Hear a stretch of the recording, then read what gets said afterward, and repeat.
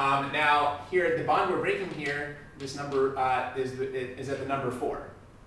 So that's what's going to be different between these two pictures. So how is the number 4 in the starting material? How should the number 4 in the starting material be different from this number 4 in the product? It should be connected.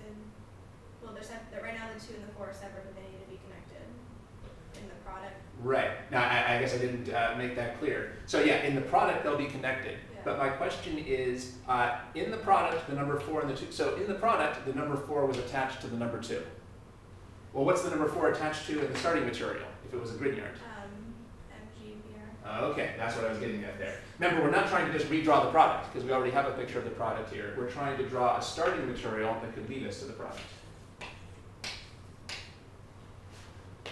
Okay. Now we're kind of done now.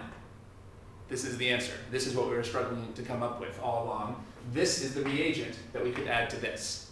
Okay. This is the reagent that we could add So to you this. just draw the exact carbon chain that it has, and then you just take off the Br and the Mg and attach it to the electrophilic carbon. Right. Well, that happens to be the method that worked for this particular synthesis problem. However, every synthesis problem is different. So you can't simply memorize, erase this, and write that in. Instead, you have to think about the thought process that we went through. And the thought process was, again, to ask, we know that it's the number 4 carbon that's going through a change here. So you have to ask, what did the number 4 look like before it turned into the product? What did the number 4 look like before it turned into the product? Well, before it turned into the product, this was part of a Grignard, which means, and so the number 4 was attached to the magnesium bromide.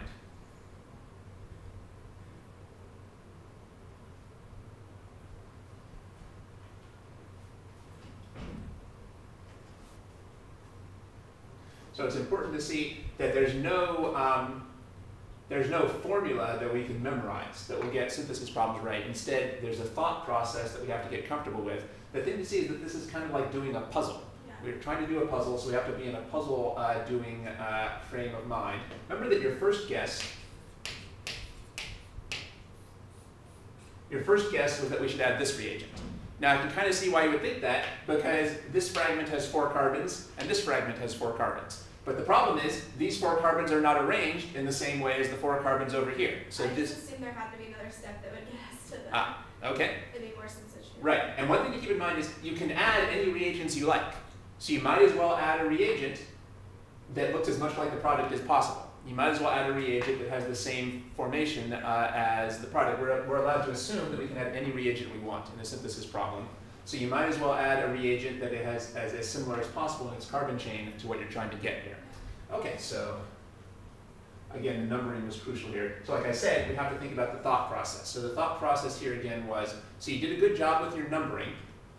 Then it helps to put in these squiggles to see which bonds are breaking. All right, and then we simply have, we have to look at, retrosynthesis is really the best way to go here, which means looking at the product here, and you can see that because of this squiggle, this final product started as 2 separate fragments. This final product must have been, over here, it must be 2 separate fragments. And you have to draw, what did the fragments look like before they became the product? Well, it helps to just ask what reaction takes us here. Well, we know the reaction that's going to take us here is ketone plus Grignard.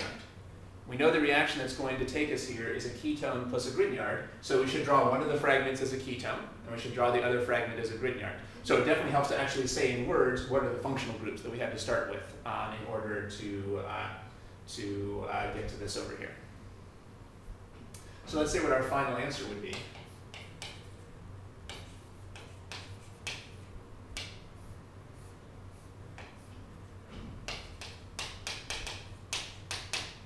Our final answer is that this is a 2-step synthesis. First, you would have to add this Grignard, and then we know we have to do the aqueous workup.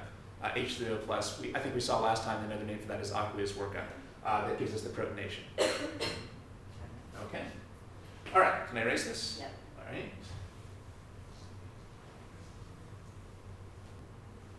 Okay. You have this in your notes? Tell me when you got that.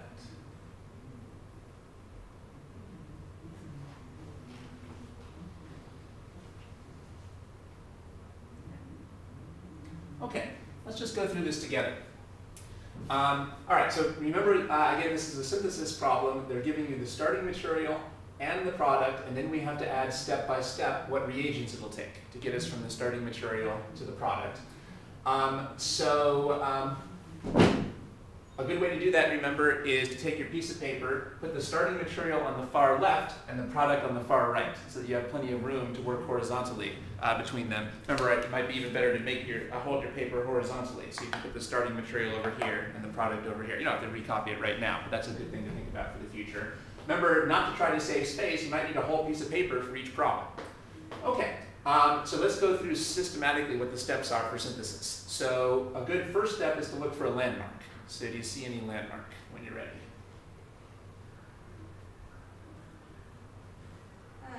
The hexane ring attached to the oxygen. That's right.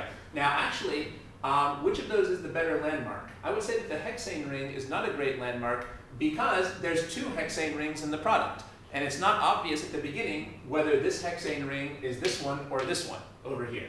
On the other hand, I think, like you said, the oxygen is a good landmark because there's only one oxygen in the product. So let's focus on that oxygen as the landmark. Remember, we're trying to find, what do I mean by a landmark? I mean something in the starting material that is, an atom in the starting material that seems to be the same as an atom in the product. What you need to find is an atom in the starting material that seems the same as an atom in the product. We might guess that this ring is the same as this ring, but we can't be sure. Maybe it's this ring over here, but we can be pretty sure that this oxygen is the same as this oxygen. Now this is always really a guess. Sometimes you might think that 2 atoms are the same and they're not, but you have to take a guess and see how it works. So we'll guess that these 2 oxygens are the same. All right, and then that helps you to find other atoms that are the same. For example, if these 2 oxygens are the same, then it seems like a pretty good bet that these 2 carbons are the same. Well, anytime 2 atoms are the same, you give them the same number.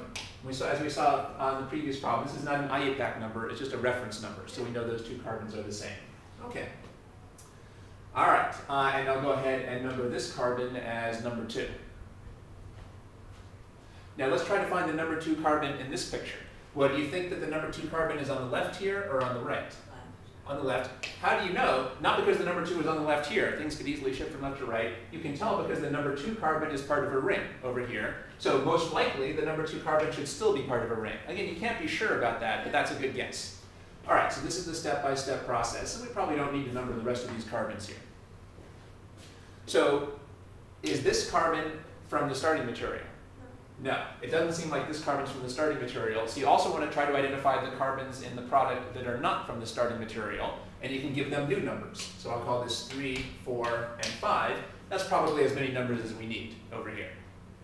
So you're trying to identify carbons in the starting materials that you're guessing are the same as carbons in the product, and then give them corresponding numbers. And you also want to try to identify carbons in the product that were not in the starting material, and give them brand new numbers. So that's the systematic approach. Okay, so that gives us our numbers here. All right, and then it might help to say which are the atoms here that are losing or gaining bonds when you're ready. Which are the atoms that are losing or gaining bonds? The oxygen is losing a bond on the left side. With the number 1? Good. And what are some new bonds that are forming? It's forming a bond with hydrogen. That's true. And then between the 1 carbon, there's a new bond formed with the 3 carbon. Okay. Yeah, it's pretty clear now that we put in the numbers that there's a new bond here between the 1 and the 3. Okay. What do these little squiggles tell us? Well, these little squiggles tell us that this part of the product must have come from a different intermediate than this part of the product.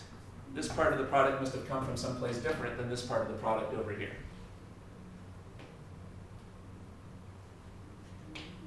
So now we're going to work backwards, doing retrosynthesis, and we're going to ask what intermediates would we combine to get this product over here? Well, start by just describing the general reaction that's going to happen. Well, what 2 types of functional groups do you think are going to be reacting with each other that are going to give us this over here?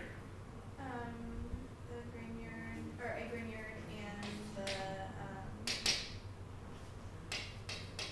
aldehyde. Because we've learned that a Grignard plus an aldehyde does give you an alcohol like this. By the way, how do we know we're using a Grignard? Because there's a new carbon-carbon bond. Again, anytime you're forming there's a new carbon-carbon bond in the product. Well, at this point in the course, this is just about the only way we've seen to form a carbon-carbon bond. Just about the only way we've seen to form a carbon-carbon bond is a Grignard plus an aldehyde. So we're pretty sure those are the things that we're combining over here. Okay. Well, then what I want to do is now, remember we're working backwards. I want to draw what these two parts of the product looked like in the previous step. I want to draw what these two parts of the product looked like before. Well, what do you think this used to be? Did this used to be the Grignard or the aldehyde? Aldehyde. This used to be the aldehyde, so I'm going to draw that fragment over here.